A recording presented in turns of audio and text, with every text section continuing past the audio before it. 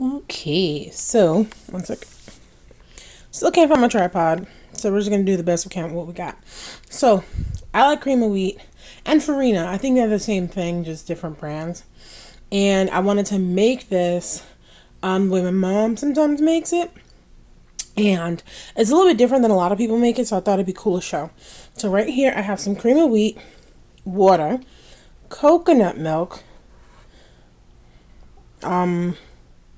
It's not coconut cream, so it's not sweetened. Sweetened condensed milk, salt, and butter.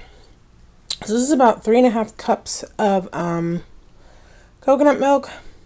I'm sorry, about 3.5 cups of water, a little bit less. It's about 13.5 ounces of coconut milk. And what we're gonna do is we're gonna pour them in the. Actually, I'm gonna pour this one first. Pour it in this pit. Oh, this is pretty good. I thought I'd have to scrape it. I didn't. And we're gonna pour water. We're not gonna pour the whole thing. We're gonna pour about 2.5 cups of the water. I like to put my pinch of salt in early because that's who I am. So, about a pinch of salt. That'll probably be about 1/4 teaspoon if you were measuring it out. Putting the fire on medium. Actually, I'll put on medium. I want it on medium high so it comes up quicker.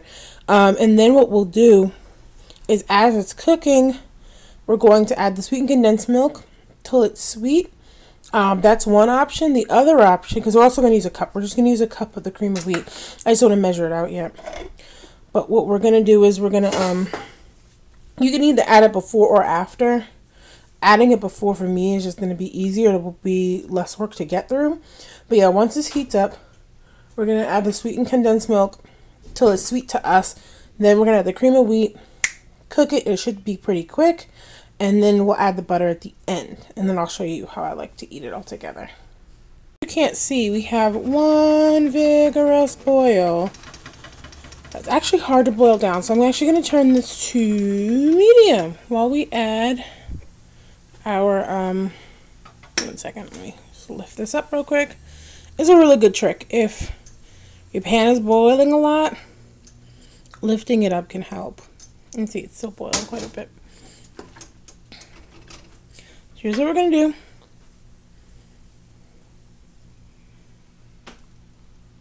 I'm adding about half this can because I like my farina or my cream of wheat sweet. And that's also like the fat and the cream from the coconut milk, so don't worry about it. And then we put it on medium, so another thing not to worry about. I know what the instructions say. I have the box as you saw a second ago, so please don't anyone in the comments say, well, the box says a lot of things. I don't like mine the way the man on the box ate his, you know? So, here we go. It's on medium now. Not going to bring it back up to boil. It's fine because it was just on the boil. Going to sprinkle in. And the reason I'm doing this with one hand is because, like I said, I don't have my tripod. Otherwise, I'd have both hands on it. I'm just going to stir. Like I said, if it gets too thick, that's why we have this extra cup of water. You could have also measured the, what's his name? Make sure you stir to get the lumps out. You could have also measured the sweetened condensed milk, but believe me when I say, I know what half a can looks like. Because some will go back in and settle down, so just make it a little less than half a can as you're pouring, or a little more than half a can as you're pouring it out. Once it comes back down to the sides, it'll definitely be half a can. Anyway, we're going to stir till this gets thick. If it gets too thick, to a place I don't like, I will add the water. If not, then I will add the butter. And I will see you soon. I hope you can hear all the noises. Believe it or not, it's been about a minute, maybe a little less. I'm going to stir it still again. I was stirring it constantly, which is why I turned the camera off now. It's a little bit more occasional because it's actually not, well, one, the pan's non-stick, but also the lumps are all out. That's the important part. That's why you add it in gradually. So once I turned the camera off, I just started whisking a lot at the bottom where I knew it was clumping up. But this consistency, I can tell from the way the bubbles are popping, is really thick. So it's still leaving a little imprint in the areas where the bubbles come from. and I like that consistency. So I'm going to turn it off. It'll shrink, it'll, you know, get a little thicker. And I do that just in case I have to add the sweet milk, or, you know, if it's too thick, I'll add a little more water. Doesn't matter. It's still really hot. Then we have our butter over there, which I'll add to my individual bowl as it goes. And then I'll show you, once this is cool enough to eat, how I like to eat mine. So the fire's been off for a few minutes. I tasted it. It to me, funny enough, I don't like sweets that much, but when I like cream of wheat, I like my cream of wheat sweet. I like it with butter. So I added a little bit more, added the rest of the can of the sweetened condensed milk. So I'll put that in when I write the recipe down, don't worry. And we're going to taste it again. It's cooled off. Once I started stirring it, it started to get like the heat from the bottom of the pan came up. So let's taste that.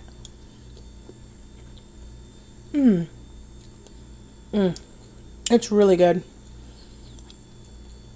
It kind of reminds me of porridge back home that we eat from different like Caribbean restaurants, mostly Jamaican restaurants specifically. But you know, it's funny, you can actually kind of do a cheat of the cornmeal porridge if you just put the spices in it. So like whole allspice, cinnamon. There's probably some other ones, but those are the ones I'm most familiar with because those will be whole in the porridge. They're like whole spices. It's really amazing. I think I'm actually going to do that. I'm going to sprinkle some cinnamon. I don't think I have allspice. I'm going to sprinkle some cinnamon and see one minute. So I'm back. I just added some clove, like the tiniest hint of clove, and some cinnamon. I probably need the cinnamon, but it was really good. It does actually remind me of the porridge because of the coconut milk. So next time I make this, I will add the whole allspice and all the other stuff to make it taste just like porridge back home, and I won't have to worry about stirring cornmeal because that's treacherous. So this was really great. I hope you try this. I'm going to add my little pat of butter because I'm actually eating this portion here, and I will see you all in the next video.